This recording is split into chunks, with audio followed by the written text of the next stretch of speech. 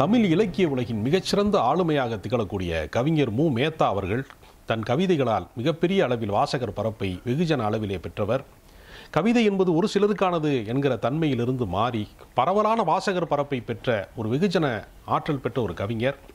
அவர் கவிதைகளோடு மட்டுமல்லாமல் உரைநடை, சிறுகதை இலக்கியம், சரித்திர நாவல், திரைப்பட பாடல் என்று அவருக்கு பன்முக ஆற்றல் நிறைந்த ஒரு மாமனிதர். அவரை பற்றி ஒரு பறவையின் பார்வையோடு கூடிய ஒரு பரந்துபட்ட அவர் வாழ்வினுடைய எல்லா பக்கங்களையும் தெரியப்படுத்துவதற்கான ஒரு நேர்காணலாக இந்த நிகழ்ச்சி இன்றைக்கு தொடங்குகிறது. அவருடைய ஒவ்வொரு படைப்பு குறித்தும் தனிப்பட்ட நேர்காணல்கள் அடுத்தடுத்து நிகழ இருக்கிறது. தமிழகத்தின் தலைசிறந்த பேராசிரியர்கள், திறனாய்வாளர்கள் அவருடைய படைப்பு குறித்து அவரோடு உரையாட இருக்கிறார்கள். அவருடைய இளமை காலத்திலே, கவிதையில் புகழ்பெற்ற காலத்திலே மேத்தா புதுக்கவிதையின் தாத்தா என்று வர்ணிக்கப்பட்டவர். இன்றைக்கு அவருடைய நிறைந்த வாழ்வின் பல பக்கங்களை நம்மோடு உரையாட இருக்கிறார். அவரோடு இப்பொழுது நம் உரையாடலை தொடங்குவோம். வணக்கம். தமிழ்நாட்டினுடைய மிகச்சிறந்த கவிஞர்களில் ஒருவராக அறியப்பட்டிருக்கிற கவிஞர் மு.மேத்தா அவர்களை இன்றைக்கு ஒரு நேர்காணலில் சந்திக்கிறோம். இவர் பன்முக ஆற்றல் கொண்டவராக இருக்கிறார். ஒரு தமிழ் பேராசிரியராக, தமிழ்நாட்டின் தலை சிறந்த கவிஞராக, சரித்திர நாவலாசிரியராக, சிறுகதை எழுத்தாளராக, தலை சிறந்த பேச்சாளராக, இப்படி திரைப்பட பாடலாசிரியராக என்று ஒரு பன்முக ஆற்றல் கொண்ட ஒரு மனிதராக அவர் இருக்கிறார். அதற்கு நேர் எதிரான எளிமை கொண்ட மனிதராகவும் இருக்கிறார். ஒரு ஆச்சரியம் என்னன்னா, இவ்வளவு திறமை வாய்ந்தவர்களுக்கான அந்த பிரமிப்பூட்டக்கூடிய அந்த தன்மை எதுவுமே அவரிடத்தில் இல்லை. அவர் ஒரு இயல்பான சராசரி மனிதரை போல அவர் அன்பு செலுத்துவதில், சக மனிதர்களை பாராட்டுவதில் ஒரு எளிய மனிதராகவும் அவர் இருக்கிறார். அப்படிப்பட்ட கவிஞர் மு.மேத்தா அவர்களுடைய இலக்கிய அனுபவம் குறித்து இன்றைக்கு நம்ம உரையாட இருக்கிறோம். ஐயா வணக்கம். உங்களுடைய முதல் கவிதை தொகுப்பை 1974 கண்ணீர் பூக்கள் வருகிறது. ஏறத்தாழ ஒரு 37 மறுபதிப்பு கண்டுகொண்டே இருக்கிறது. இன்றைக்கு தமிழ்நாட்டில் இருக்கக்கூடிய பதிப்பாளர்கள் பல பேர் என்ன சொல்றாங்கன்னா, கவிதை புத்தகமா கையெடுத்து கும்பிடுறாங்க, இந்த பக்கம் வந்துடாதீங்க, இது விற்கவே மாட்டேங்குது, இதை வச்சு என்ன பண்றது அப்படிலாம் கேட்டுட்டு இருக்காங்க. ஆனால் உங்களுக்கு மட்டும் 37 பதிப்பு போய் கொண்டிருக்கிறது. இன்னும் உங்களுக்கு அந்த வசீகரமான ஒரு வெற்றி நிகழ்ந்தது.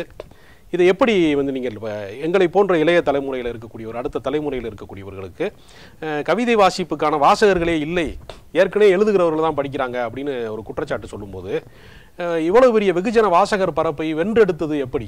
இந்த ஆச்சரியத்தை எங்களுக்கு சொல்லுங்களேன் அப்படின்னு. நான் பொதுவாக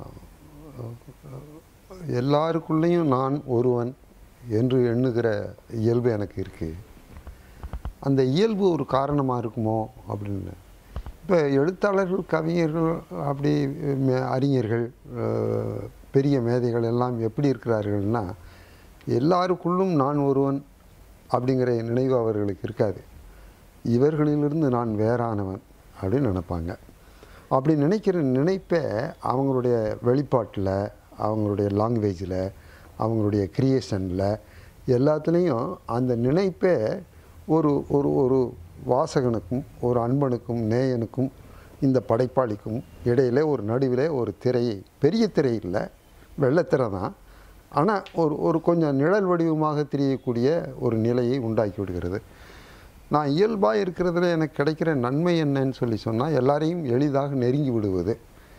ஆனால் எனக்கு நான் இயல்பாக கிடைக்கிற நிலையில் எனக்கு கிடைக்கிற தீமை என்ன என்று சொன்னால், நெருங்கிய பிறகு அவர்கள் என்னையும் அவர்களைப் போலவே சமமாக மதித்து நடத்துவது.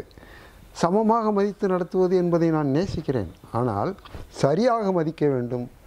சில பேர் உச்சத்தில் உட்கார்ந்து வைத்திருக்கிறோமே, அதே மாதிரி இவரும் அந்த இடத்தில் தான் உட்கார்ந்திருக்கிறார், ஆனால் நம்மோடு உட்கார்ந்திருக்கிறார் என்று நினைக்க வேண்டும். அது இந்த சமூகத்துக்கு கொஞ்சம், ஆனால் சமூகம் சரியில்லை என்பதற்காக நான் சரியில்லாமல் போய்விடக்கூடாது. நான் சரியாமல் இருக்க வேண்டும், சரியாகவும் இருக்க வேண்டும். அப்புறம் நீங்கள் கவிதையில் வெற்றி பெற்றதற்கு பின்னால் உரைநடை சார்ந்து எழுதுவதற்கு உங்களுடைய தொடக்கம் எப்படி நிகழ்ந்தது? குறிப்பாக நீங்கள் ஆனந்த விகடன் நடத்திய நாவல் போட்டியில், சரித்திர நாவல் போட்டியில் முதல் பரிசு பெற்று நீங்கள் ஒரு முறை பெரிய அளவில் பேசப்பட்டீர்கள். அது போன்ற ஒரு உரைநடை சார்ந்து, ஏன்னா தேவதச்சன் ஒரு முறை சொல்கிறாரு, உரைநடைனா என்ன அப்படின்னு தேவதச்சன் சொல்லும்போது சொல்கிறாரு, கவிதைக்கு பின்னாலேயே திரிகிற ஒரு நாய்க்குட்டின்னு சொல்கிறார் உரைநடையை. அப்போ உரைநடையை கவிஞர்கள் மதிப்பதில்லை, அல்லது அதை பெரிதாக கண்டுகொள்வதில்லை அப்படிங்கிற ஒரு கட்டத்திலிருந்து உரைநடையின் பக்கம் நீங்கள் எப்போது திரும்பினீர்கள்? இந்த கவிதைக்கு பின்னால் திரிகிற நாய்க்குட்டி என்ற அந்த சொற்சேர்க்கை மிகவும் அநீதியானது. அப்படி ஒரு படைப்பாளி அப்படி சொல்லவே கூடாது. எடுத்த உடனே கவிதை வந்துடலை எவனுக்கும். எந்த மொழியிலையும் முதல்ல தொடங்கினது எதுன்னு சொல்லி யோசிச்சு பாருங்கள். அவன் மனசில் தோன்றிய எண்ணத்தை வார்த்தைகளாக உருவாகி அது வெளிவர தொடங்குகிற போது இங்கே வாங்கன்னு தான் சொல்லியிருப்பான். விண்மீன் போல சுடர் விட்டு கொண்டு இருக்கிறவரே இங்கே விரைந்து வாருங்கள் அப்படின்னு சொல்லியிருக்க மாட்டான். அப்போ பேசுகிற போது இயல்பான மொழி தான் வெளிவந்திருக்கும். இயல்பான மொழியில் தான் உரைநடை அமைந்திருக்கும். உரைநடைக்கு பின் தான் கவிதை வந்திருக்க வேண்டும். கவிதைக்கு பிறகு உரைநடை வந்திருக்கும் என்று சொல்லி நாம் சொல்ல முடியாது. அதனால் நாம் ஒன்றை பெருமைப்படுத்துவதற்காக இன்னொன்றை சிறுமைப்படுத்திவிடக்கூடாது. நான் இயல்பில் எனக்கு நான் உங்களுக்கு என்னோடய தாத்தா ஒருத்தர், தாத்தாவோடு அவர் ஒரு தோட்டம் வச்சுருந்தார். ஊர்லேருந்து ஒரு 5 மைல் தொலைவில் நடந்தே போவோம். இந்த தோட்டத்துக்கெல்லாம் என்னை கூப்பிட்டு போவார். கூப்பிட்டு போகும்போது அவர் பலவிதமான கதைகளை எனக்கு சொல்லுவார். அதாவது பொழுதுபோக்காக. எனக்கு அப்போ நினச்சி பார்க்குற போது அப்போ அந்த கதை சொல்லி தான் நம்முடைய கற்பனைகளுக்கு காரணமாக இருந்திருப்பாரோ என்று உங்களுடைய கேள்வியோடு தொடர்புபடுத்தி யோசிக்க தோன்றுகிறது. அப்புறம் நம்ம படிக்கிற போது பல உரைநடை இயல்பாக நமக்கு வருகிறது. அதில் யோசிக்க தொடங்குகிறோம். கவிதையின்பால் நமக்கு ஒரு கவர்ச்சி ஏற்படுகிறது. முதல்ல என்னை ஈர்த்தது பாரதிதாசன். பாரதிதாசன் என்னை ஈர்த்ததுக்கு காரணம் அவர்கிட்ட இருந்த தமிழ் உணர்வு. தமிழ் உணர்வும் சமுதாய உணர்வும் சேர்ந்து வார்த்த கவிதைகள் பாரதிதாசனுடைய கவிதைகள். பாரதியை படிச்சுட்டு பாரதிதாசன்கிட்ட போவாங்க எல்லாரும். ஆனால் நான் பாரதிதாசனை படிச்சுட்டு அப்புறம் பாரதிகிட்ட போனேன். எனக்கு பாரதிதாசன் மூலமாகத்தான் பாரதியை தெரியும். அது குறை என்று நான் கருதவில்லை. என் சமூகத்துக்கு அப்போ என்ன தேவையோ அதை நோக்கிய சிந்தனைகளில் பாரதிதாசனை நான் தொடர்ந்து போய் கொண்டிருந்தேன். எந்த சமூகத்துக்கும் எது தேவையோ அதை நோக்கிய சிந்தனையை பாரதி இடத்துல நான் அதற்கு பிறகு பாரதியிடம் நான் தொடர வேண்டிய ஒரு சூழலிலே நான் இருந்தேன். இரண்டும் சரியானது தான். அதுக்கு பிறகு மற்றவர்களிடத்தில் போனேன். அப்புறம் சங்க இலக்கியம், உரைநடை என்பது இயல்பாக இப்போ நாம் பேசுகிறோம். இந்த பேசுகிறது தான் உரைநடை. பேசுகிற போது இயல்புக்கு மாறாக உங்கள் கண்கள் கூட மீன்களைப் போல துள்ளிக்கொண்டே இருக்கின்றன. யாருடைய வலையில் சிக்கப் போகின்றனவோ அப்படின்னு சொன்னோம்னாக்க இது கவிதை ஆகிடுது. இப்போ என்ன இப்படி பார்த்துக்கிட்டு இருக்கீங்க அப்படின்னு கேட்குறதுக்கும், உங்கள் கண்கள் என்ன இப்படி துள்ளிக்கொண்டே இருக்கின்றன, எந்த வலையில் சிக்கப் போகிறதோ அப்படின்னு சொன்னால், வலைகள் நிறையா தெருவில் நடமாடி கொண்டிருக்கிறதுனா கொஞ்சம் ஜாக்கிரதையாக இருங்க, அல்லது நீங்கள் வலைகளாக மற்றவர்களுக்கு மாறிவிடாதீர்கள். பல கற்பனைகளை அந்த கவிதையினுடைய பெரிய வெளிப்பாடு என்னன்னு சொன்னால், ஒன்றை வைத்து கொண்டு பலவற்றை நமக்கு உள்ளுக்குள்ளே தோன்ற வைக்கும். அந்த இயல்பு கவிதைக்கு உண்டு. கவிதையிலே தான் எனக்கு பெரிய ஈடுபாடு ஏற்பட்டது. அப்புறம் உரைநடையும் என்னுடைய உடன் வந்து கொண்டே தான் இருந்தது. சின்ன சின்ன சிறுகதைகள் அது இதுன்னு நான் எழுதின போது பலதை எழுதினேன். சின்ன வயசு உட்பட நான் கவிதைகள் தான் நிறைய எழுதினேன். ஆனால் கையெழுத்து பத்திரிக்கை 4ஆம் வகுப்பு 5ஆம் வகுப்பு படிக்கிற போதே கையெழுத்து பத்திரிக்கை நடத்தினேன். தமிழ் சோலை என்ற அந்த கையெழுத்து பத்திரிகையினுடைய பெயர்.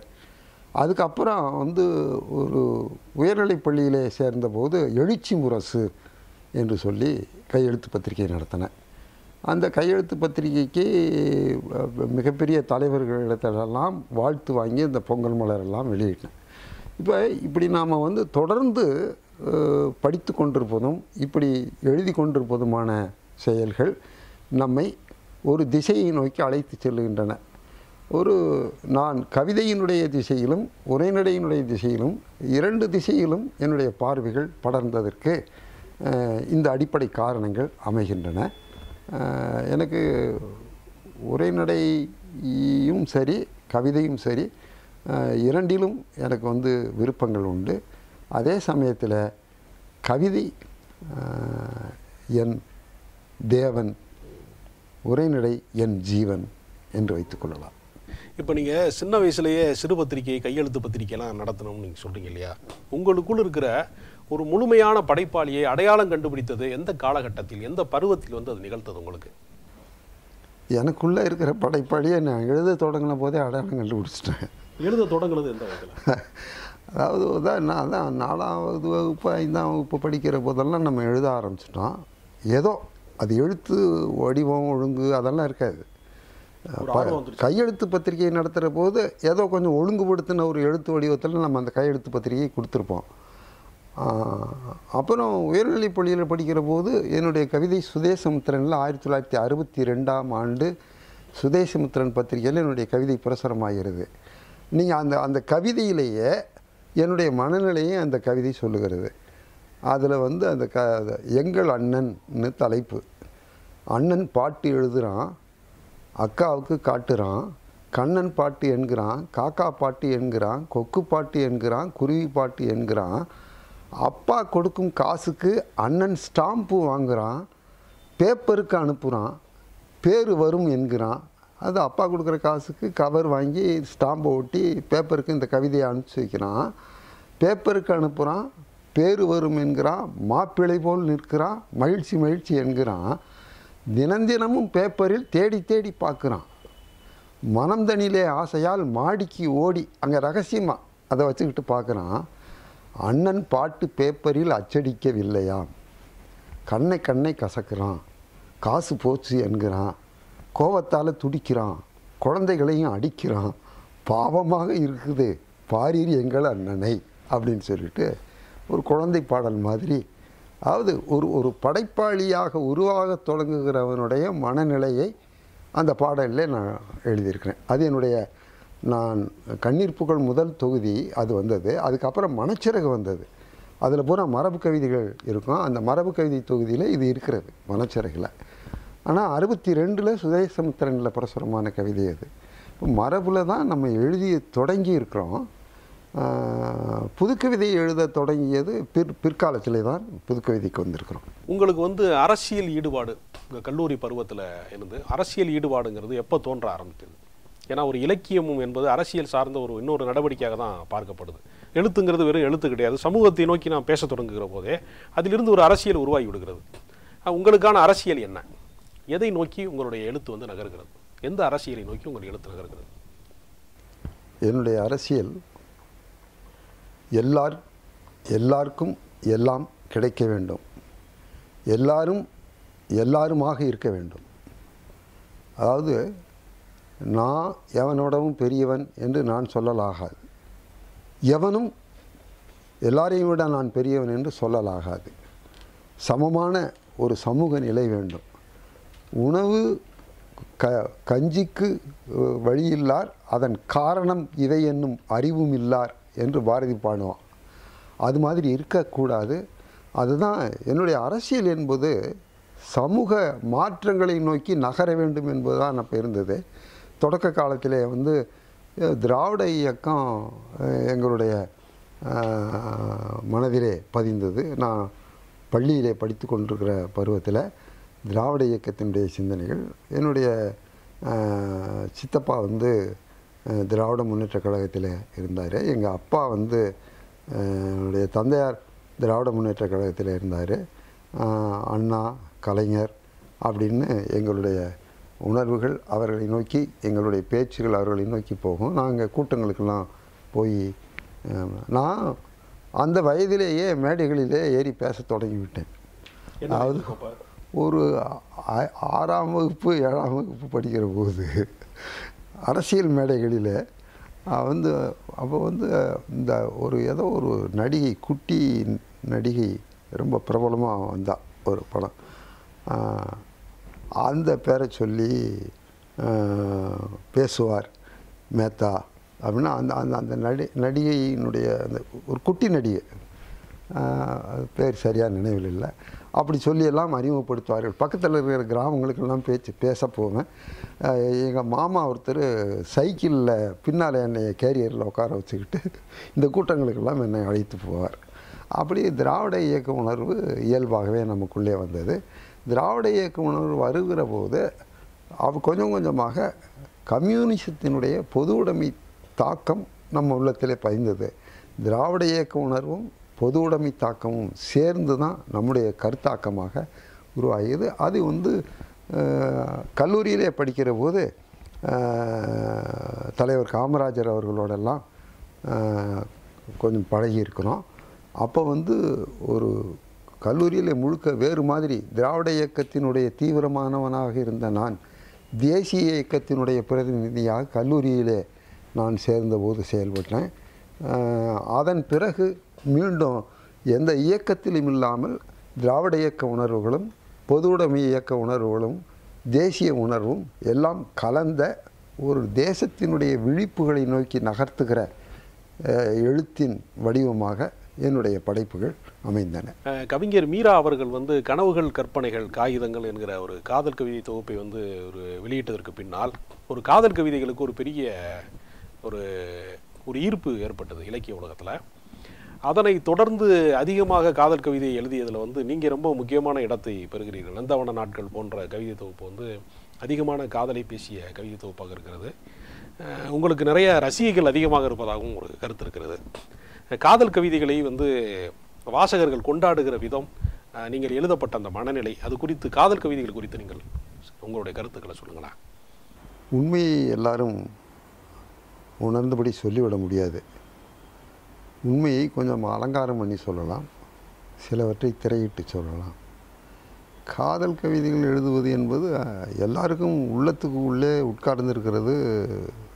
அந்த காதல் ஒரு குறிப்பிட்ட பருவம் வருகிற போது அவன் வந்து அம்மா அப்பா தங்கை அண்ணன் தம்பி இந்த உறவுகளை தாண்டி ஒரு நட்பு.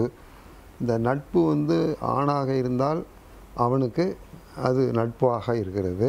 இந்த நட்பு ஒரு பெண்ணோடு இருந்தால் அந்த நெருக்கம் இன்னும் இன்னும் இன்னும் அந்த நெருக்கமாக மாறுமையானால் அது காதலாக மாறிவிடுகிறது.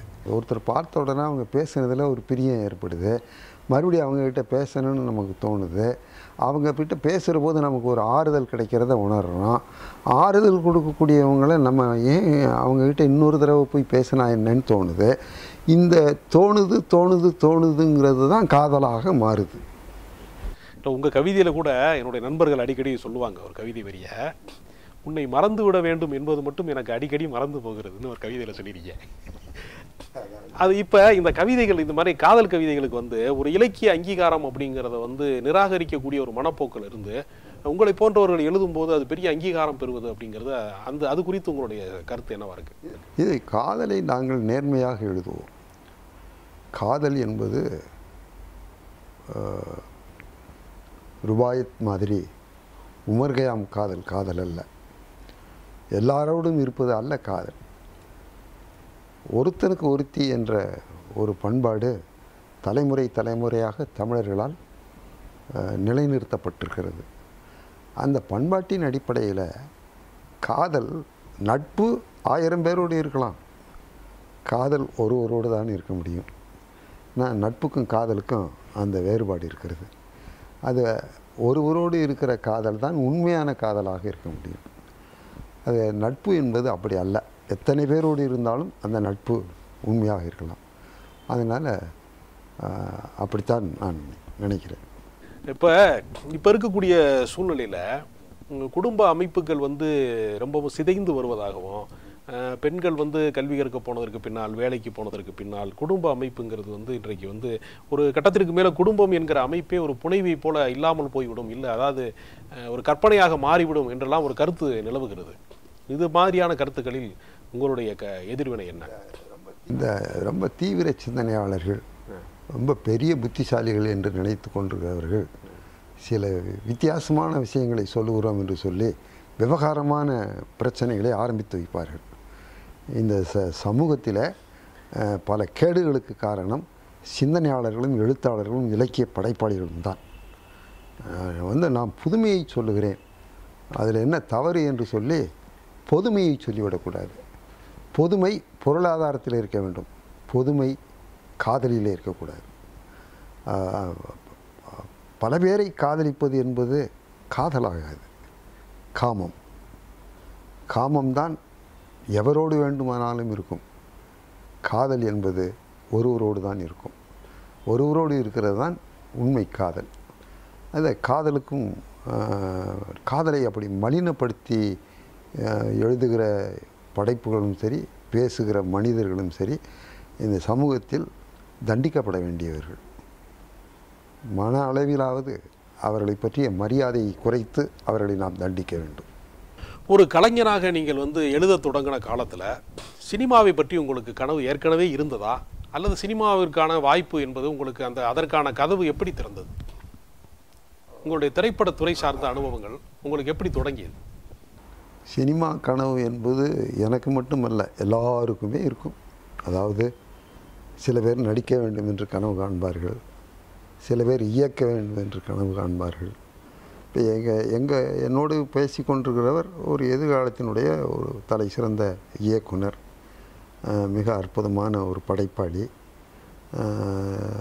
அவர் என்னை இப்போது கேள்வி கேட்டுக்கொண்டிருக்கிறார். அவருக்கு நான் பதில் சொல்லி கொண்டிருக்கிறேன். அவர் தென்மேற்கு பருவக்காற்று, நீர்ப்பறவை இந்த படங்களிலெல்லாம் துணை இயக்குனராக பணிபுரிந்தவர். அவருக்கு சுலபத்தில் கதவுகள் திறப்பதில்லை, ஆனால் கதவுகள் நிச்சயமாக திறக்கும். திறக்கப்படாத கதவுகள் உடைக்கப்படும், திறக்கப்படாத கதவுகள் உடைக்கப்படும். சினிமாவில் சில பேருக்கு வாய்ப்புகளை மறுத்தார்கள் என்று சொல்லி சொன்னால், மறுத்தவர்கள் நாளை மறுக்கப்படுவார்கள், அப்படி நிலை வரும். இப்போ இயல்பாக பழகுகிற வாய்ப்பும் இந்த தொடர்புகளும் சூழல்களும் எல்லாருக்கும் கிடைத்தால் எல்லாருக்கும் அதில் இடம் உண்டு. நான் படிக்கிற எல்லாருமே சினிமாவில் நடிக்கணும்னு நினைப்பாங்க, சினிமாவில் எழுதணும்னு நினைப்பாங்க, இயக்கணும்னு நினைப்பாங்க. இது எல்லாருக்கும் இருக்கக்கூடிய இயல்பான ஒரு ஆசைதான். அந்த காலத்தில் நான் என்னுடைய ஆரம்ப காலத்தை நான் பார்க்கிறேன். ஒரு தீப்பெட்டியின் மேலே ஒரு சின்ன இந்த பம்பரம் மாதிரி எதையாவது ஒன்று சுற்ற விட்டுக்கிட்டு அது ரெக்கார்டு போடுறோமா, பாட்டு பாடிக்கிட்டு இருப்பேன். அந்த சினிமா பாடல்களை பாடுவேன். சினிமா பாடல்களை பாடுகிற போது அதை மாற்றியும் பாடுவேன். அதுக்கு வேறு லைன் போட்டு அந்த டியூனில். அதுதான் பாடலாசிரியர் பணி தொடங்கின இடம். பாடலாசிரியர் பணி என்று தெரியாமலே தொடங்கிய இடம் அது. பண்ணோம். நம்ம தலைவர்களை பற்றி பாடுற போது அந்த மெட்டில் பாடுவோம். இந்த மெட்டுக்கு பாட்டு எழுதுவது அப்போவே நம்ம அந்த சினிமா பாட்டுக்கு தகுந்த மாதிரி நமக்கு பிடித்தவர்களை பற்றி அப்படி இப்படி எழுதுறது அதெல்லாம் பண்ணியிருப்போம். அதெல்லாம் நடந்தது. வளர வளர நம்மிடத்தில் இலக்கியம், ஈடுபாடுகள், கவிதை, சிறுகதை எல்லாம் தொடங்கியது. ஆனால் அது ஒரு வடிவத்துக்கு வருகிறது, ஒரு முதிர்ச்சி அடைந்த பிறகுதான் வருகிறது. அப்புறம் சினிமாவில் எழுதியே தீர வேண்டும் என்று ஒன்றும் நான் விரதம் எடுத்தவன் அல்ல. வந்தால் வரட்டும் என்று நினைத்திருந்தவன் தான். வராததை பற்றி வாழ்க்கையில் நான் கவலைப்படுவதில்லை. அப்படி இருக்கிற போது என்ன நிகழ்ந்தது என்று சொல்லி சொன்னால், நான் கோவையிலிருந்து மாற்றலாகி சென்னை மாநில கல்லூரியிலே பணிபுரிவதற்கு வந்தேன். அங்கே பேராசிரியராக பணிபுரிந்து கொண்டிருந்தேன். அப்போது இது தொடர்பானவர்களோடு நாம் பழகுகிற சில வாய்ப்புகள் கிடைத்தன. பாலகுமாரன் எழுத்தாளர் பாலகுமாரன் எனக்கு மிக இனிய நண்பர். நான் அவருக்கு சில அறிவுரைகள் எல்லாம் சொல்லுவேன். சும்மாரியா, நீ இப்படி தான் சொல்லிகிட்டே இருப்ப அப்படிம்பார். ஒரு உரிமையோடு பழகுகிற நல்ல நண்பர். அவர் அவருடைய வாழ்க்கையினுடைய விஷயங்களை எல்லாம் என்னிடத்தில் சொல்வார், பரிமாறிக்கொள்வோம். அவருடைய ஸ்கூட்டருக்கு பின்னால் நான் உட்காந்துக்கிட்டு, அந்த பின் சீட்டில் உட்காந்துக்கிட்டு பல காலம் சென்னையை சுற்றி இருக்கிறோம். அந்த பாலகுமாரன் என்கிட்ட சொல்லுவார், உன் மேலே எனக்கு என்னென்ன, இது அவர் சொன்னது, நான் ஒன்றும் என்னை பெருமைப்படுத்தி கொள்வதற்காக சொல்வது அல்ல. என்னையா உம்ம கவிதை, எம்மா வீட்டு பொம்மை நாட்டியெல்லாம் உம்மை பேரை சொல்லிகிட்டு இருக்காயா அப்படின்னு சொன்னார். அதாவது ஒரு குற்றம் சாட்டுவதை போல. ஆனால் பின்னால் அவர் எழுதிய எழுத்துக்கள் எல்லாம் எத்தனையோ பொம்மை நாட்டிகளை பேச வைத்தது. அவர் தான் என்ன சொன்னார்னா, அடிக்கடி சொல்லி கொண்டிருந்தார், கமல் உம்மை பற்றி அடிக்கடி பேசிகிட்டு இருக்காருயா. கமலஹாசன் அவருக்கு ரொம்ப நெருக்கமானவர், அவரோடு சேர்ந்து பணிபுரிந்திருக்கிறார். அவரை ஒரு டைரக்டராக போட்டு ஒரு படம் எடுத்திருக்காரு. நிறையா அவங்க திட்டமிட்டிருக்கிறார்கள். கமலை தினம் சந்திப்பார்.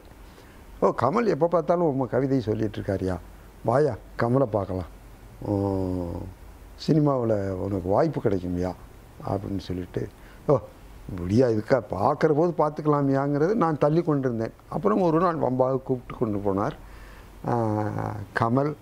கமலுடைய அண்ணன் சாருஹாசனுடைய துணைவியார் மன்னி என்று சொல்லி நாங்கள் அழைப்போம். அவங்களாம் ரொம்ப பிரியமாக அன்பாக என்னிடத்தில் பழகினார்கள். கமல் அறிமுகமான போது கமலஹாசன் வந்து அவரை பற்றி எத்தனையோ கருத்துகள் வித்தியாசமாக இருக்கலாம். ஆனால் பாலகுமாரன் அறிமுகப்படுத்தணுன்னே ரொம்ப மகிழ்ச்சியாக மேத்தாவோட கவிதை நான் எல்லா இடத்துலையும் சொல்லிகிட்ருக்கேனே அப்படிங்கிற மாதிரி சொல்லி இப்போ என்னை ரொம்ப மகிழ்ச்சியாக அரவணைத்தார். சாரு அண்ணா ரொம்ப என் மேலே பாசம் காட்டினார். சாரு அண்ணாவுடைய துணைவியாரின் மீது பாசம் காட்டினார். அப்போ அந்த பழக்கங்கள் இருந்தது. அப்படி இருக்கிற போது கமல் வந்து பாலகுமாரனை அழைத்து, மேத்தாவை மனோபாலாவிடத்தில் அழைத்து செல்லுங்கள். நான் மனோபாலாவிடத்தில் மனோபாலா அப்போது புதிதாக ஒரு படம் எடுக்கிறார், ஆகாய் கங்கை என்று ஒரு படம் எடுக்கிறார். இது வந்து இதுக்கு முன்னால் என்ன நடந்தது என்று சொல்லி சொன்னால், அனிச்ச மலர் தான் நான் முதலாக பாட்டு எழுதின படம். அனிச்ச மலர் என்பது அது இயல்பாக கிடைத்த ஒரு வாய்ப்பு. எப்படி என்றால், தியாகராசர் கல்லூரி மதுரையில் என்னோட வகுப்பு தோழர், தமிழ் BA ஒன்றா படித்தோம், நானும் சுப்பிரமணியன் என்று சொல்லி, அந்த சுப்பிரமணியனும் நானும் ஒன்றாக படித்தோம். அவருடைய அப்பா பேர் வந்து உடையப்பத்தேவர். என்னுடைய நண்பருடைய அப்பா பேர் உடையப்பத்தேவர். அவர் தென்பாண்டி மண்டலத்தில் மிகப்பெரிய ஹீரோ, நாடக மேடைகளினுடைய ராஜா, சக்கரவர்த்தி என்று சொல்லலாம். அப்படி புகழ் பெற்றவர். அவர் ரொம்ப உயர்ந்த நல்ல நிலையிலே இருந்தவருக்கு ஒரு மோசமான ஒரு ஆசை வந்து சினிமா எடுக்க வேண்டும் என்று இங்கே வந்தார். ஏனென்றால் சினிமா எடுக்க வேண்டும், சினிமாவிலே இடம்பெற வேண்டும் என்பது வேறு. சினிமா எடுக்கணும்னு அவர் வந்து நல்ல நிம்மதியாக மகிழ்ச்சியாக இருந்த வாழ்க்கையை அவர் ரொம்ப துன்பத்துக்குரியதாக ஆக்கி கொண்டார். அது அது அது பின்னால் நேர்ந்தது.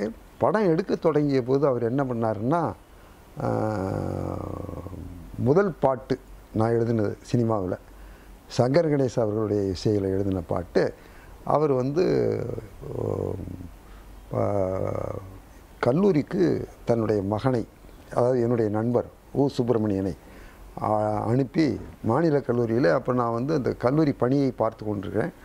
அப்போ அனுப்பி உடனே கூப்பிட்டுக்கிட்டு வா, சங்கர் கணேஷ் இப்போ உட்கார போகிறாங்க, அவர் பாட்டு எழுதணும்னு சொல்லிட்டு அவர் தான் தன்னுடைய மகனை அனுப்பி என்னை அழைத்து போனார். என்னை அழைத்து போனவர் நண்பர் சுப்பிரமணியன்.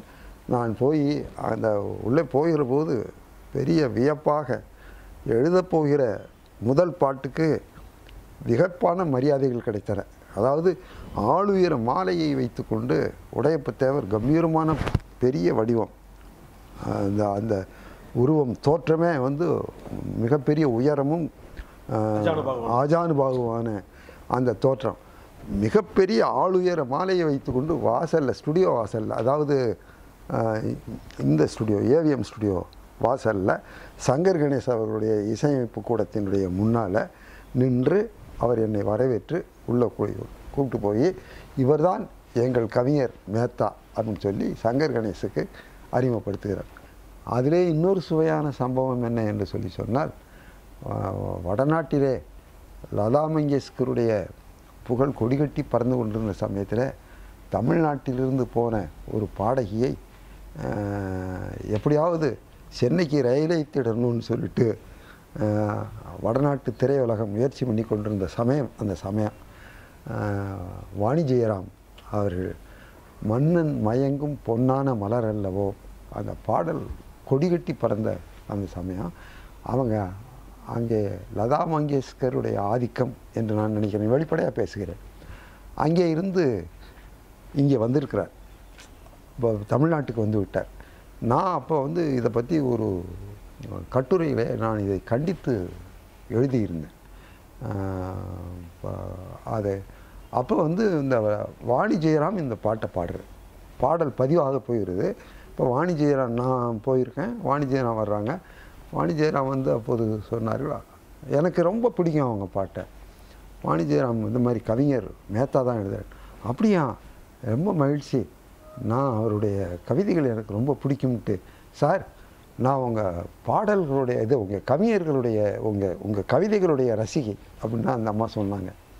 எனக்கு ரொம்ப உற்சாகம், பரவாயில்லையே, வரவேற்பு ரொம்ப பண்ணுவேன். நான் சொன்னேன், நான் உங்கள் கவிதைகளுடைய ரசிகைன்னு அந்த அம்மா சொன்னாங்க. நான் சொன்னேன், நான் உங்கள் பாட்டுகளின் பைத்தியம் அப்படின்னு சொன்னேன். உங்கள் பாடல்களின் பைத்தியம்.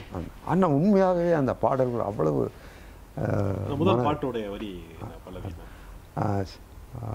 செல்லம்மா சின்னம்மா உண்மையிலே ஆசை வந்ததம்மா, ஓ நெத்தி பொட்டு என் நெஞ்சில் பட்டு சுகம் கட்டுப்பட்டு கிடந்த கதை சொல்லம்மா. இது பல இந்த செல்லம்மா சின்னம்மாங்கிறது அவங்க ஆரம்பித்த வார்த்தை. அதுக்கப்புறம் இருக்கிறது நான் எழுதின வார்த்தை. அந்த அனிச்சமலர் பாட்டுக்கு பிறகுதான் கமலஹாசன் என்னை மனோபாலாவிடத்தில் அழைக்கச் சென்றது. ரெண்டாவது பாட்டு இளையராஜாவிடத்தில் எழுதுகிறேன். தேனருவியில் நனைந்திடும் மலரோ, அது வந்து கார்த்தியும் ராதாவும் நடித்த படம்னு நினைக்கிறேன். அதில் ரெண்டாவது பாட்டு இப்போ இளையராஜாவிடத்தில் அறிமுகப்படுத்துகிறார். மனோபாலா அழைத்து போய் இளையராஜா அறையில் உட்கார வைத்து, கவிஞர் மேத்தா நிறைய கவிதைகள் சிறப்பாக எழுதியிருக்கிறார், நாவல்லாம் நான் படித்திருக்கிறேன், அவருடைய சோழ நிலாவை படித்திருக்கிறேன் என்று சொல்லி அவர் சொன்னார். அதுக்கு அப்புறம் வாய்ப்புகள் அப்படி வந்தது.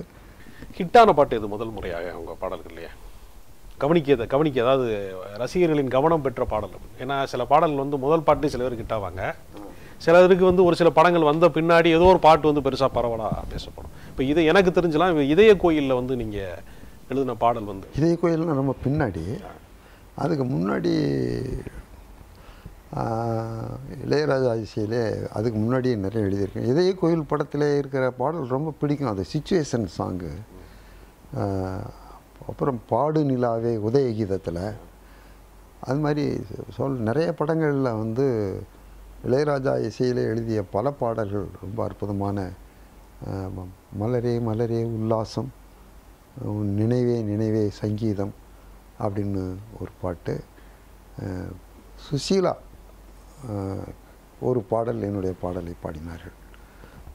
அப்போ சுசீலா ஏறத்தாழ திரையுலகத்தில் அதிகமாக ஈடுபாடு இல்லாத ஒரு நிலையில் இருந்தார்கள். மனதில் ஒரே ஒரு பூ பூத்தது, மலரும் நினைவுகள் நான் சொல்வது என்று சொல்லி ஒரு காதல் நினைவுகளை ஒரு பேதை பெண் பாடுகிற மாதிரியான ஒரு பாடலை சுசீலா பாடினார்கள். பல பாடல்கள் அதுக்கு பிறகு வெற்றியடைந்தன, பல படங்களும் வெற்றியடைந்தன. புகழின் உச்சிக்கு போன பாடல்கள் வந்து நீங்கள் சொன்ன பாடல் இப்போ வரைக்குமே எஸ்பி பாலசுப்ரமணியனுடைய கச்சேரிகளுக்கான விளம்பரமே பாடு நிலாவின்னு தான் இன்னைக்கு விளம்பரமே பண்ணுவாங்க. அந்த வரியை நீங்கள் தான் எழுதி தந்திருக்கீங்க அப்படிங்கிற விஷயமே அந்த பாட்டு கேட்குற ரசிகர்கள் சில பேருக்கு தெரியாமல் இருந்திருக்கலாம்.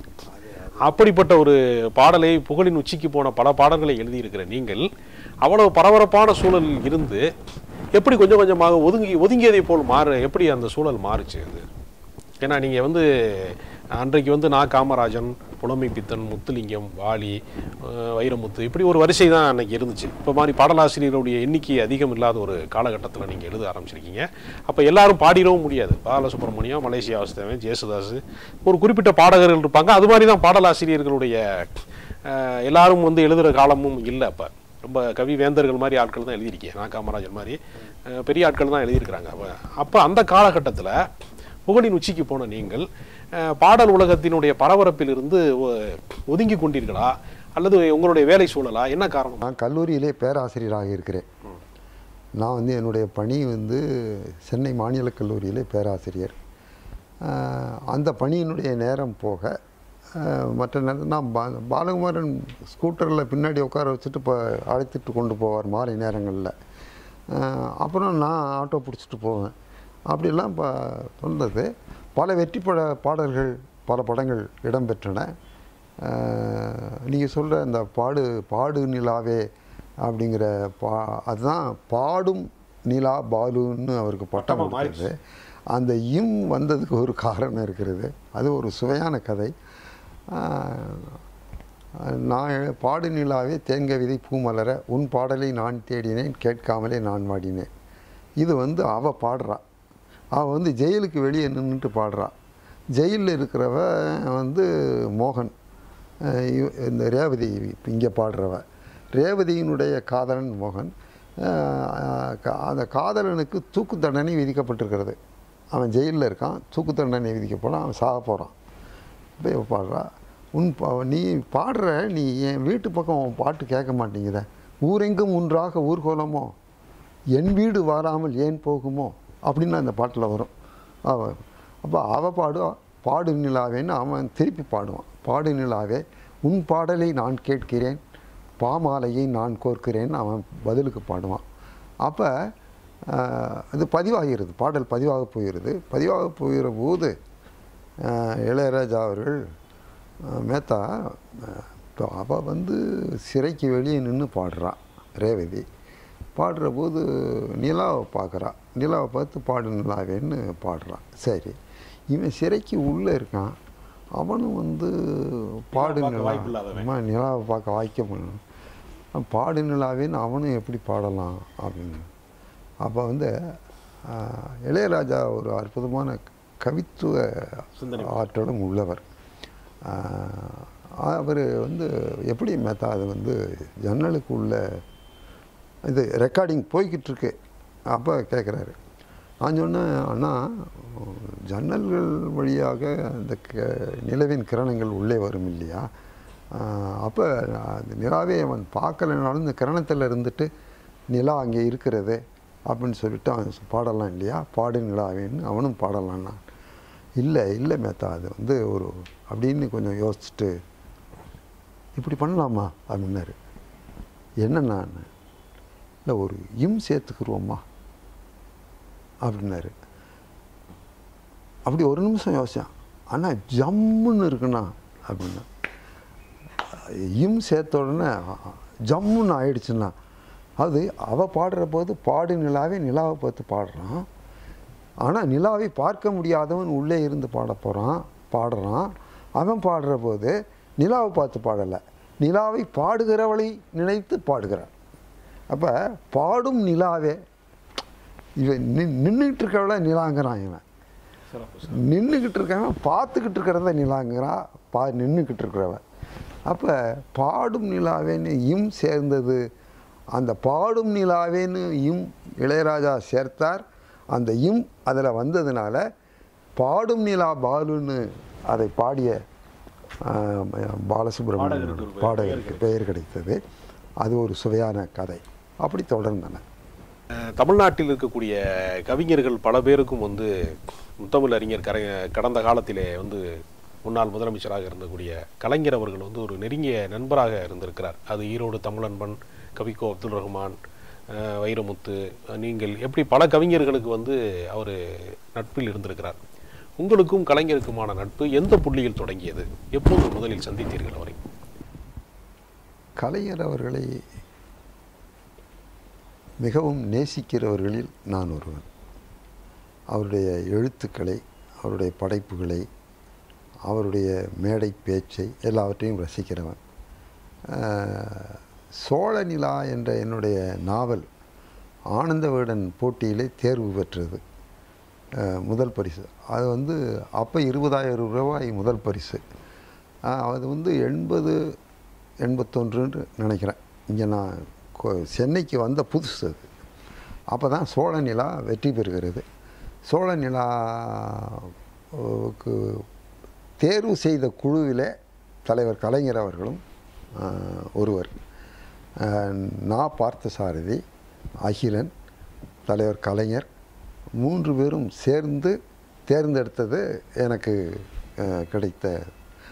அதன் மூலம் கலைஞர் அவர்கள் எவ்வளவு நுட்பமானவர் என்பதற்கு ஒரு செய்தி. மேத்தா எழுதியிருக்கிற அந்த ஸ்கிரிப்டில் சில மாற்றங்களை அங்கங்கே அவர் பண்ணியிருக்காரு.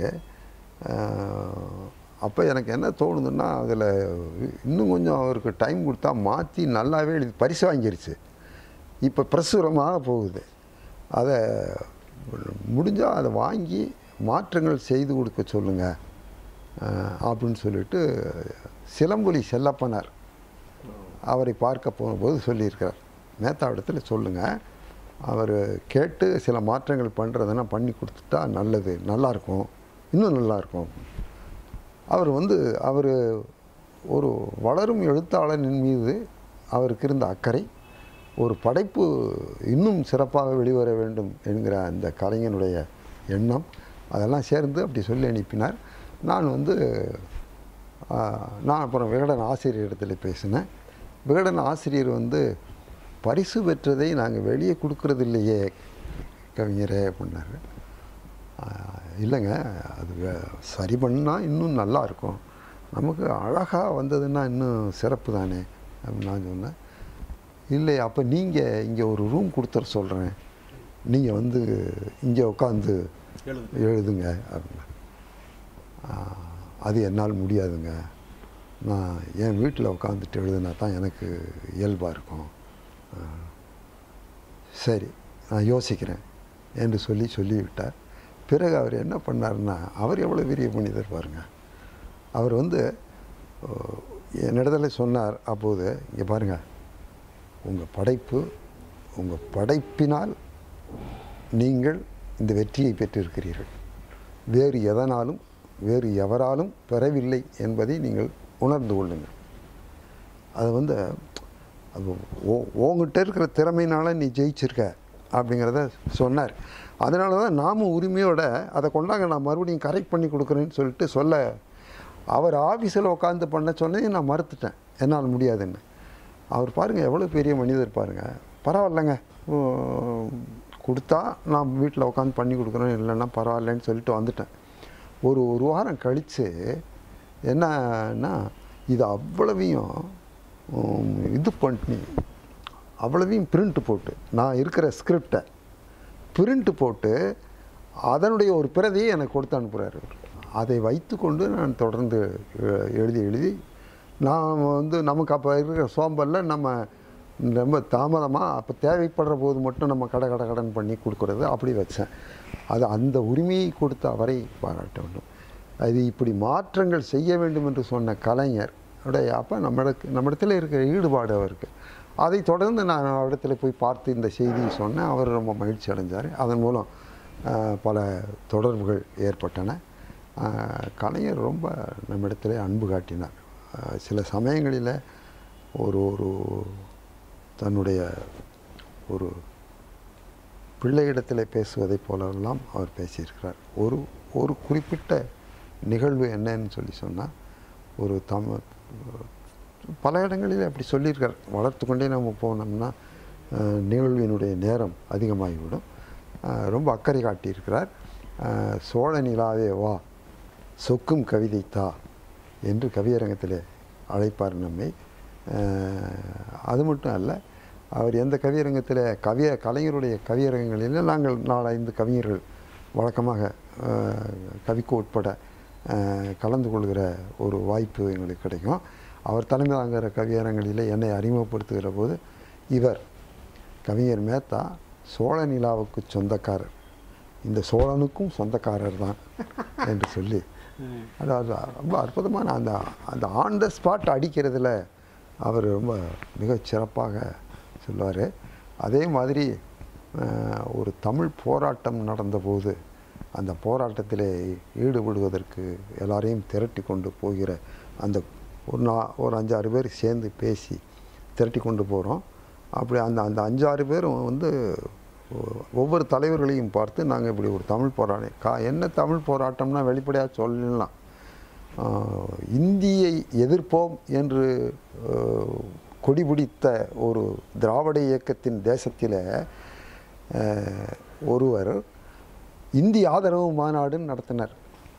இந்திய ஆதரவு மாநாடுன்னு தாசபிரகாஷ் கல்யாண மண்டபத்தில் நடத்தினார். பொறுக்க முடியவில்லை, கொதித்து போய் விட்டோம் நாங்கள்.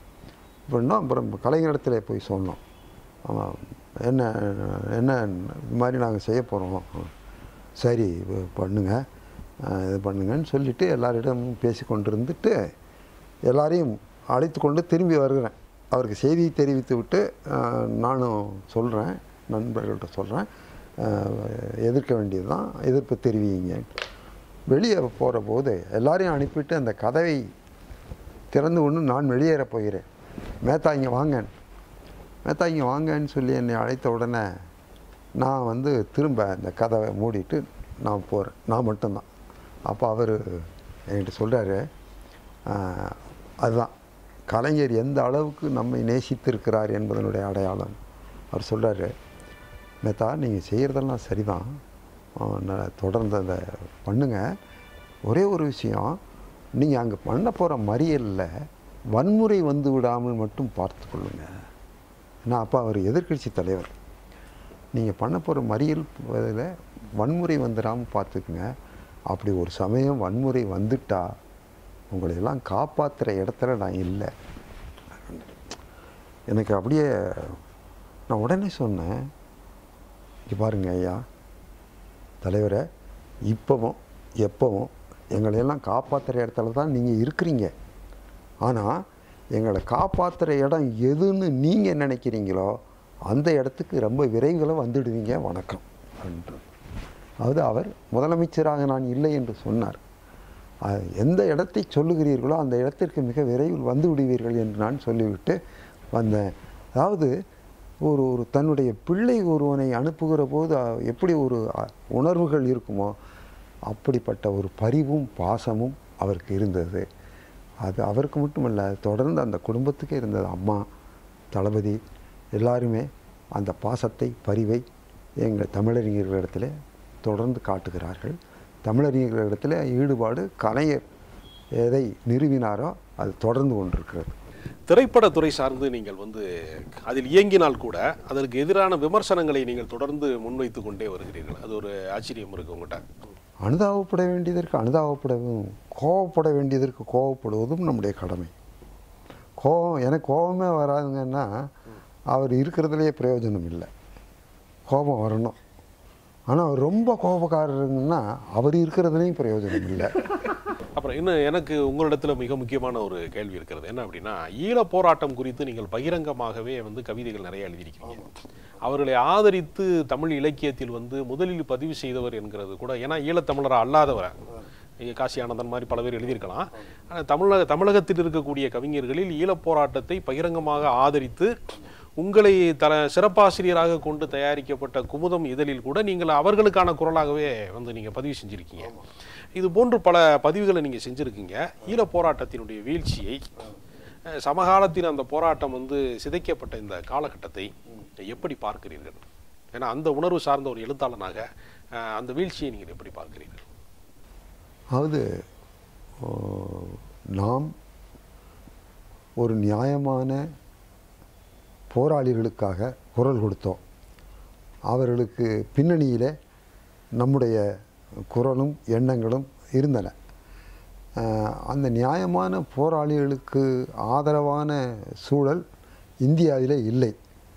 இந்தியாவிலே இருக்கிறவர்கள் அதை ஒரு அரசியலாக கருதினார்கள்.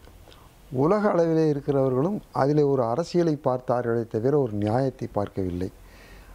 அது மட்டுமல்ல, இலங்கையினுடைய ஆட்சி அமைப்பு வெளிநாடுகளிலிருந்து பலத்த ஆதரவுகளை சேகரித்து கொண்டது.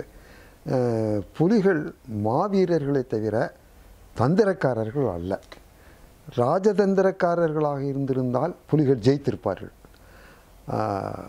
மானமுள்ள மாவீரர்களாக இருந்தார்களே தவிர தங்களை தந்திரமாக காப்பாற்றி கொள்ளக்கூடிய ராஜதந்திரம் அவர்களிடத்தில் இல்லை.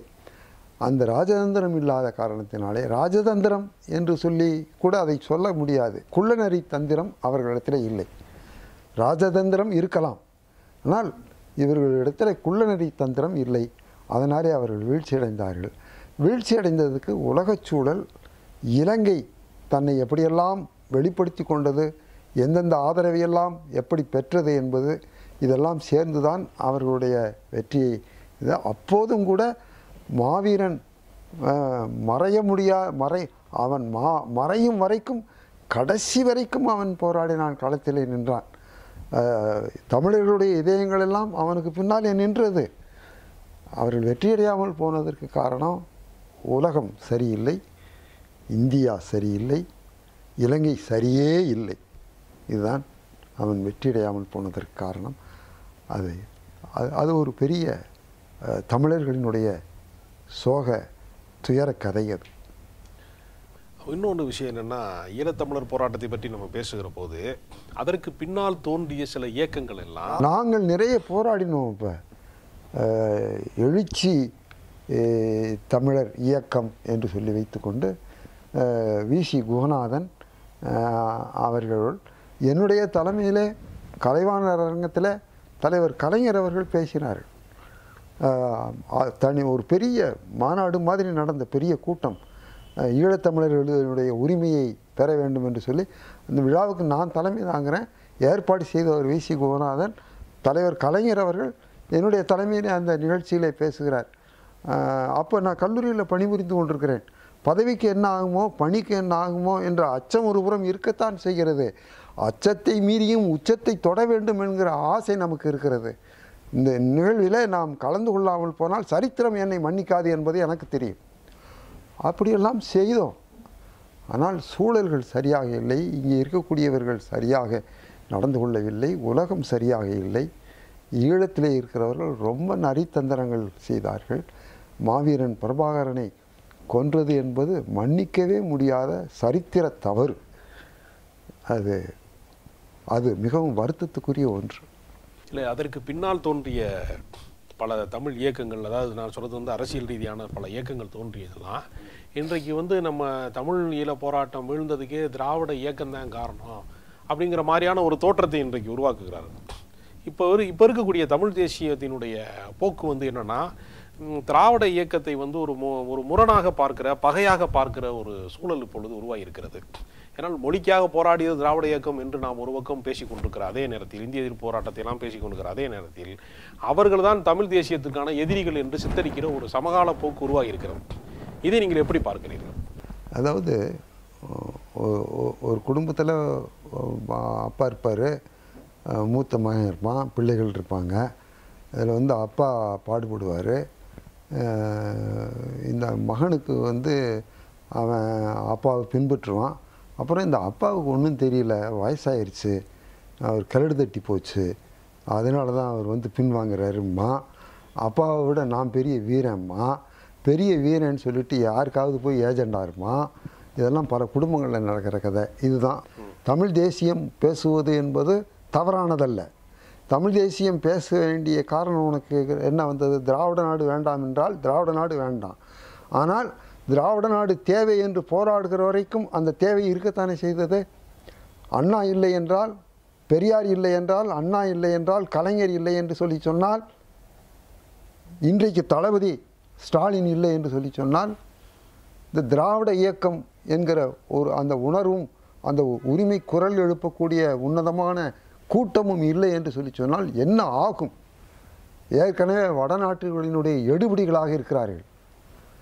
மேலே உட்கார்ந்திருக்கிறவன் எவனோ அவனுக்கு எடுபடியாக இருப்பதற்கு தாராளமாக எல்லாரும் தயாராக இருக்கிறார்கள். சும்மா ரோசப்பட்டு நான் தான் பெரிய வீரன் சொல்லிட்டு தமிழ் தேசியவாதிகள் சொல்லி கொண்டிருப்பதில் அர்த்தம் இல்லை. நாம் என்ன இலக்கோ அந்த இலக்கை அடைய வேண்டும், நாம் உண்மையாக இருக்க வேண்டும். ஆனால் அதற்காக நான் சும்மா உட்கார்ந்து கொண்டு கத்தியை எடுத்து சண்டைக்கு நீ போக முடியுமா? எப்படி சண்டைக்கு நீ போக முடியும்? இங்கே இருக்கிறவர்கள் என்ன செய்ய முடியுமோ அதைத்தான் செய்ய முடியும். தமிழ் தேசியவாதிகளுடைய நடைமுறையும் அணுகுமுறையும் தான் இந்த தோல்விகளுக்கெல்லாம் காரணம் என்பது என்னுடைய கருத்து, யதார்த்தம். திராவிட இயக்கத்தை தோல்வியடைய வைத்தால் தமிழை தோற்கடிக்கிறார்கள், திராவிடத்தை தோற்கடிக்கிறார்கள், தென்னிந்தியாவை தோற்கடிக்கிறார்கள். அப்படிப்பட்ட ஒரு போக்கை அவர்கள் மாற்றிக்கொள்ள வேண்டும். தமிழ் தேசியவாதிகள் நியாயமாக சிந்திக்க வேண்டும். இது என்னென்னா, அவனோட நான் பெரிய வீரன், அண்ணா ஒன்றும் செய்யலை, கலைஞர் ஒன்றும் செய்யலை, நாங்கள் பெரிய மலைகளை தகர்த்த மாவீரர்கள்னு சொல்லி சொன்னால் எந்த மலையை நீ தகர்த்தாய் சொல்லு? தமிழ் தேசியம்னா இப்போ நாங்கள்லாம் தமிழ் தேசியம் இல்லையா? எங்களிடத்துல தமிழ் உணர்வு இல்லையா? எங்கள் வாழ்க்கையவே தமிழுக்காகத்தான் பறி கொடுத்துக்கிட்டு இருக்கோம். போர்க்களத்தில் போய் நிற்கலையே தவிர இங்கே இருக்கிறதே எங்களுடைய வாழ்க்கையே போர்க்களமாகத்தானே இருக்கிறது. நாங்கள் செய்யலையா? நாங்கள் இப்போ எத்தனை மாநாடுகள் நடத்தினோம், எத்தனை பேரணிகள் நடத்தினோம். மனித சங்கிலி என்ற ஒன்று இந்தியாவிலேயே முதல் முறையாக தமிழ்நாட்டில் தான் நடந்தது, சென்னையில் தான் நடந்தது. நாங்கள் தான் நடத்தினோம். எழுச்சி தமிழர் இயக்கம் வி.சி. குருநாதன், நான், எங்களுடைய இயக்கம்தான் அதை நடத்தியது. அந்த இயக்கத்தினுடைய தலைவராக இருந்தவன் நான். முதல் மனித சங்கிலி பிரம்மாண்டமாக பாரிஸிலிருந்து கிண்டி வரைக்கும் எதிர்பாராமல் எல்லாரும் வந்து இணைந்து கொண்டார்கள். திரைப்பட நடிகர்கள், அவருங்க இவங்க பெரிய தலைவர்கள் எல்லாரும் தானாக வந்து இருந்தார்கள். எங்களுக்காக அல்ல, நாங்கள் சிறியவர்களாக இருக்கலாம், நாங்கள் எடுத்திருக்கிற காரியம் பெரிது, அதனுடைய வடிவம் பெரிது, எல்லாரும் வந்து இணைந்து நின்றார்கள். தமிழ் தேசியவாதிகள் வந்து ஒரு குறை காண வேண்டும் என்பதற்காக இவர்கள் வந்து ஒன்று சேர்ந்து என்ன செய்வது, நீ ஒரு பக்கம் செய்ய, நான் ஒரு பக்கம் செய்கிறேன்னு செய்யணும். நீ தாக்க வேண்டியவன் வேறு எவனையோ தாக்க வேண்டாம், நீ உன் கூட இருக்கிறவனை நீ தள்ளுறா, நீ நெருக்கி வந்ததுனால தான்டா நான் போக முடியலை அப்படின்னு சொல்லி கூட இருக்கிறவனை தள்ளிவிட்டால் என்ன இது வந்து வீண் அகம்பாவங்களும் வீண் ஆணவங்களும் சேர்ந்து நம்முடைய நியாயமான போராட்டத்தை தோல்வியை நோக்கி திருப்பின. அதுதான் நடந்தது. அது வந்து அங்கே இலங்கையிலையும் அது நடந்தது, இது இங்கேயும் நடக்குது. தமிழ் தேசியவாதிகள் என்பவர்கள் திராவிட இயக்கத்தை குறை சொல்வதில் கொஞ்சம் கூட பொருளே கிடையாது. திராவிட இயக்கம் இல்லை என்று சொல்லி சொன்னால் இந்த தேசியவாதிகளே இருக்க மாட்டார்கள், தமிழ் தேசியவாதிகளே இருக்க மாட்டார்கள்.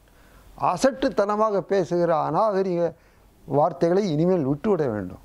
நியாயமான காரணம், நாம் தோற்று போயிட்டோம், என் தோளில் தோல்வியை தூக்கி உட்கார வச்சுக்கிட்டு இருக்கேன் நான், இனிமேலாவது நியாயமாக சிந்திக்க வேண்டாம். நீ ஏன் கூட சண்டை போடுறதுல என்ன அர்த்தம்?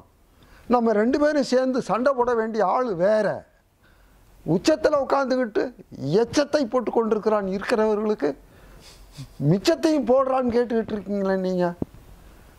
நாம் போராட வேண்டியது யாரோடு என்பதை நீ முடிவு பண்ணு. என்னை விட நீ பெரிய ஆள்னு காட்டிக்கிறதுக்காக நமக்குள்ள ஒரு குழப்பத்தையும் நமக்குள்ள ஒரு போராட்டத்தையும் உண்டாக்காத. நமக்குள்ள நீ போராட்டத்தை உண்டாக்குவது என்பது எவனுக்கோ எடுபடியாக நீ இருக்கிறாய் என்றது அர்த்தம். சரியாக புரிந்து கொள். சகோதர யுத்தத்தை பண்ணாத நீ. நாம் எல்லாம் சேர்ந்து எவனோடையோ போராட வேண்டி இருக்கிறது, எவனோடும் போராட வேண்டி இருக்கிறது. நீ என்னோட போராடிக்கிட்டு இருந்தாக்க வேண்டாம், இது வந்து நல்லதல்ல. பெரியோர்கள் அவர்களெல்லாம் ரொம்ப அறிவு சார்ந்த பெரியோர்கள், ஆழ்ந்த சிந்தனையாளர்கள், நான் மதிக்கிறேன். தமிழ் தேசியம் பேசுகிறவர்கள் சாதாரணமானவர்கள, மிகச்சிறந்தவர்கள், மிகச்சிறந்த அறிவு ஞானம் படைத்தவர்கள். ஆனால் தன்முனைப்பு, அவர்களுடைய தன்முனைப்பு, கலைஞரின் மீது வெறுப்பு, கலைஞருடைய திராவிட இயக்கத்தின் மீது வெறுப்பு. திராவிட இயக்கம் உன்னை என்ன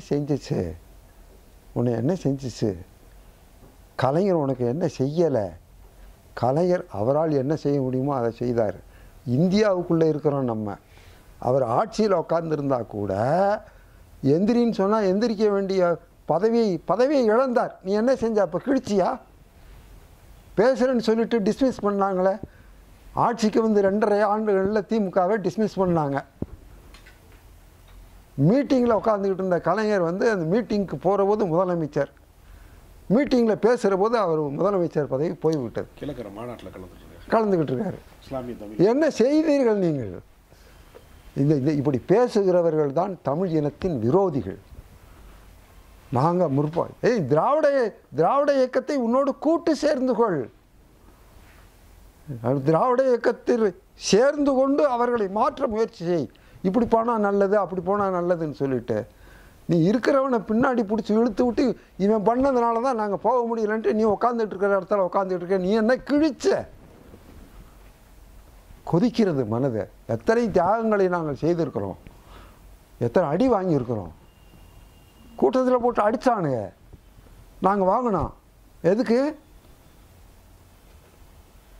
இந்த மாதிரி பேசுகிற உணர்வை தமிழ் தேசியவாதிகள் கைவிட வேண்டும், எங்களோடு கைகோர்க்க வேண்டும், திராவிட இயக்கத்தோடு கைகோர்க்க வேண்டும். வழிநடத்து. நீ தலைமை தாங்கு. கலைஞரை குறை சொல்கிறாய, நீ தலைமை தாங்கு, நீ வழி நடத்து. வா, நாக்காளியை உனக்கு கொடுத்துட்டு நான் எந்திரிச்சு நிற்கிறேன், நீ பண்ணு. அதை விட்டுட்டு அவர் செஞ்சது குத்தம், இவர் செஞ்சது குத்தம், கலைஞர் குத்தம். அண்ணா பெரியார் அண்ணா கலைஞர் இல்லைன்னா இது நாடா? இனி இந்த மாதிரி ஒரு உரிமை குரலாவது எழுப்ப முடியுமா? திராவிட இயக்கம் ஒன்று இல்லை என்று சொல்லி சொன்னால் திமிரோடு இப்படி பேசி கொண்டிருக்க மாட்டாய். கொதிக்க வைத்து விடாதீர்கள், எல்லாம் ஆவியாக போய்விடும். இந்த நேர்காணலினுடைய நிறைவு கேள்வியாக, இந்திய அளவில் இப்பொழுது மதவாதம் பெரிய அளவில் ஒரு தீயை போல எழுப்பப்படுகிறது. ரொம்ப மோசமான ஒரு சூழலை கட்டமைக்கிறார்கள் இந்திய அளவில். இந்தியாவினுடைய மதச்சார்பின்மை என்பது இல்லாமல் போய்விடுமோ அப்படி என்கிற ஒரு அபாயம் இருக்கிறது. கடந்த காலத்தில் ஜவஹர்லால் நேருவில் இருந்து அம்பேத்கர் வரைக்கும் கட்டி காப்பாற்றிய இந்த அரசியல் சாசனமும் மதச்சார்பின்மையும் ஒரு மரணப்படுக்கையில் கிடக்கிறதோ என்று சொல்லக்கூடிய அளவிற்கு ஒரு மதவாதம் தலை தூக்கி இருக்கிறது. அது வெறும் அரசியலோடு இல்லாமல், அதிகார எல்லையோடு இல்லாமல், சமூக பண்பாட்டு தலங்களில் சாதாரண மனிதனுடைய வாழ்க்கையில் ஒருவனை சந்தேகத்தின் பேரிலே கூட மாட்டுக்கறி வைத்திருந்தான் என்று அடித்து கொலை செய்யக்கூடிய அளவிற்கு ரொம்பவும் கீழ்நிலை நோக்கி அந்த சமூக பரவலாக்கமாக அது மாறி இருக்கக்கூடிய இந்த சூழலை எப்படி பார்க்கிறீர்கள்? இதற்கு என்ன தீர்வு? இந்த குறைபாட்டை நாம் எப்படி மாற்றி கட்டமைக்க போகிறோம்? இந்த சவாலை எப்படி எதிர்கொள்ள போகிறோம்? இந்தியாவின் மதச்சார்பின்மையை காப்பாற்றுவதற்கு என்னதான் வழி? அது அந்த மாட்டுக்கறி வைத்திருந்தான் என்று சொல்லி சந்தேகப்பட்டு வடநாட்டில் கொலைகள் எல்லாம் செய்திருக்கிறார்கள்.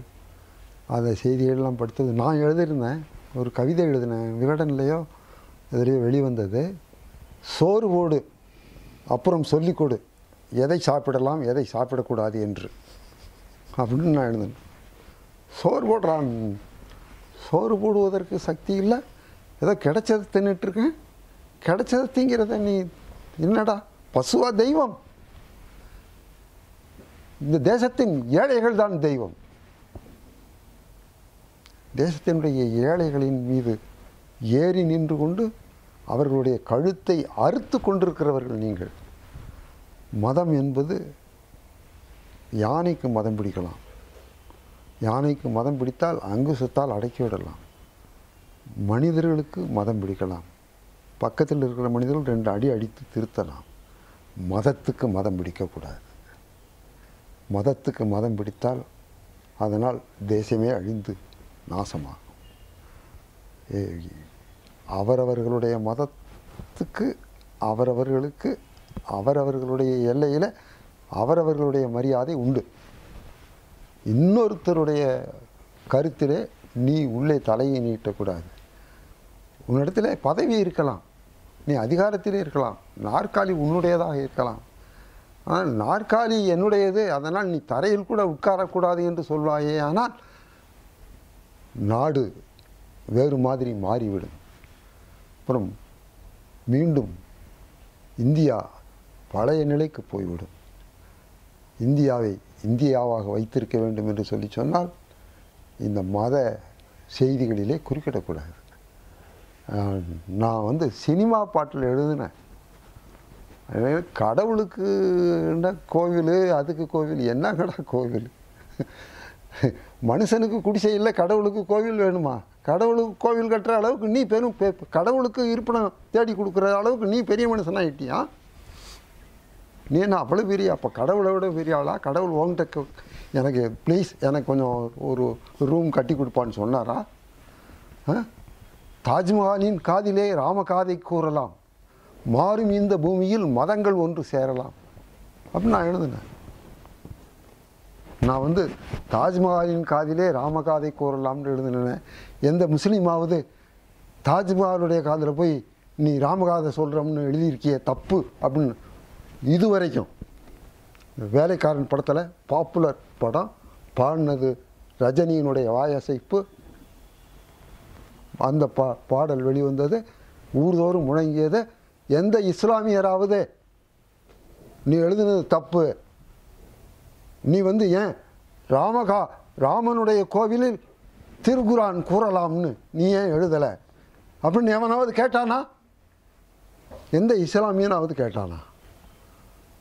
நான் எல்லா பள்ளிவாசல்களுக்கும் போகிறேன், நான் தொழுகைக்கு போகிறேன், நீங்கள் இப்படி எழுதியிருக்கக்கூடாது மேத்தா என்று யாராவது என்னை சொன்னார்களா? சொல்லவில்லை. ஏனென்றால் சகோதர சமத்துவ சம வாழ்க்கையை அவர்கள் நேசிக்கிறார்கள். பதவியிலே இருக்கிற காரணத்திற்காக இங்கே மதத்தை திணிக்க வேண்டும் என்று முயற்சி பண்ணுவார்களேயானால் காலம் அவர்களுக்கு கடுமையான தண்டனை கொடுக்கும். அதிலிருந்து அவர்கள் தப்பவே முடியாது. அது எவ்வளவு பெரிய மனிதராக இருந்தாலும் சரி. உண்பது என்பது எது கிடைக்கிறதோ அதை உண்கிறான். நீ உண்பது உனக்கு பிடித்தது. இப்போ எல்லாரும் வெஜிடேரியனாக தான் இருக்கணும்னு சொல்லிட்டு யாராவது சட்டம் போட முடியுமா? இப்போ என்ன சூழல்னா, யார் எதை சாப்பிட வேண்டும், யார் யாரோடு இருக்க வேண்டும், எதை உடுத்த வேண்டும், இல்லையெல்லாம் கலாச்சார காவலர்கள் என்கிற பேரில் குண்டர்கள் அதை கையில் எடுக்கக்கூடிய ஒரு காலமாக இருக்குது. திருமணம் வந்த வரைக்கும் இந்த பொண்ணை நீ கல்யாணம் பண்ணேன்னா நான் குடிசையை கொளுத்திடுவேன், ஊரை கொளுத்திடுவேங்கிற அளவுக்கு போய்கிட்டு இருக்கு. அதனுடைய கலாச்சார காவலர்களுடைய செயல்பாடுகள் குண்டர்களுடைய செயல்பாடுகளாக மாறிக்கிட்டு இருக்கு. அது அரசியலாக்கப்படும் போது இன்னும் ஒரு மோசமான ஒரு சமூகத்தை சீரழிக்கக்கூடிய ஒரு இல்லை இல்லை இல்லை அதாவது அரசியல் தலைமையிலே வந்துவிட்ட காரணத்தினாலே நாம் எதை வேண்டுமானாலும் செய்யலாம் என்று யாரும் கருதலாகாது. ராஜராஜ சோழனுடைய பேரை இன்றைக்கு எங்கேயாவது பார்க்குறீங்களா? தூக்கி எறிந்து விட்டது காலம். எங்கேயாவது அவர் போஸ்டரில் ராஜராஜ சோழன் அப்படின்னு இருக்கா? நான் பாட்டு எழுதியிருக்கேன், ராஜராஜ சோழன் நான் அப்படின்னு. நான் சினிமாவில் பாட்டு எழுதியிருக்கேன். எவ்வளவு பெரிய மனிதனையும் காலம் தூக்கி எறிந்து விடும். ரொம்ப பெரிய மனுஷன், நான் நினச்சதெல்லாம் செய்வேன்னு எவன் நினச்சாலும் அவனை இப்போவும் அடிப்பான். அவன் போன பிறகு அவன் மேலே அடி விழுந்து கொண்டிருக்கான். அவன் பேரை சொல்கிற போதெல்லாம் அடிக்கும், சரித்திரம் அடிக்கும். நாம் அமைதியை நேசிக்கிறோம். நாம் நம்முடைய தேசத்தை நேசிக்கிறோம். நம் தேசத்தில் வாழும் ஏழைகளை பற்றி யோசிக்கிறோம்.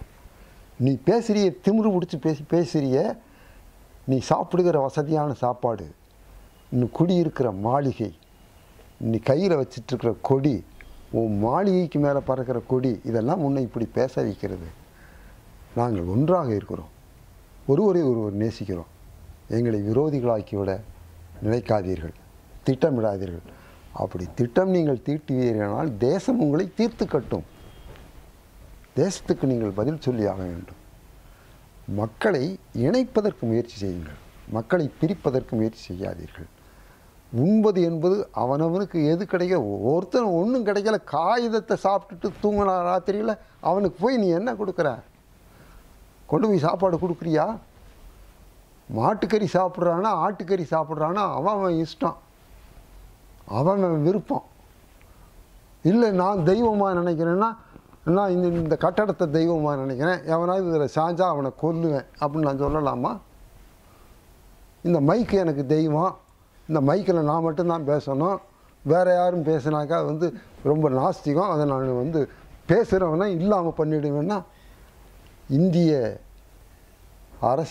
அரசியல் சட்டம், நியாயம், தர்மம் எல்லாம் இருக்குது. இது மட்டுமல்ல, இப்படி பேசுகிறவர்களுடைய தலைமுறையாக தண்டனையை இயற்கை அவர்களுக்கு வழங்கும். நாம் இந்தியாவை இந்தியாவாக வைத்திருப்போம். நாம் மதம் என்பது அவரவர்களுக்கு ஒரு அடையாளம் இருக்கிறது. நான் இருக்கிற வீட்டுக்குள்ளே நீ உட்கார முடியாது. அதுக்காக நான் இருக்கிற வீடு தான் எல்லாருக்கும் வணங்கத்தக்க கோவில் என்று நான் அறிவிப்பேனே. ஆனால் என்னை விட முட்டாள் யாரும் இருக்க முடியும்? நீ உட்கார்ந்திருக்கிற நாற்காலியை பற்றி நீ நினைத்து கொண்டிருக்கிறாய். இந்த நாற்காலி எப்போது போகிறதோ அப்போது நீ எங்கே போவாய் என்று யாருக்கு தெரியும்? நாற்காலியை காப்பாற்றுவது அல்ல நம்முடைய நோக்கம், நாட்டை காப்பாற்ற வேண்டும். மதம் என்பது அவரவர்களுடைய தனிப்பட்ட அடையாளம். நீ திருநீறு பூசு, நாமம் போட்டுக்கொள், தொப்பி வைத்துக்கொள், தொழுகைக்கு போ, கோவிலுக்கு போய் கும்பிடு.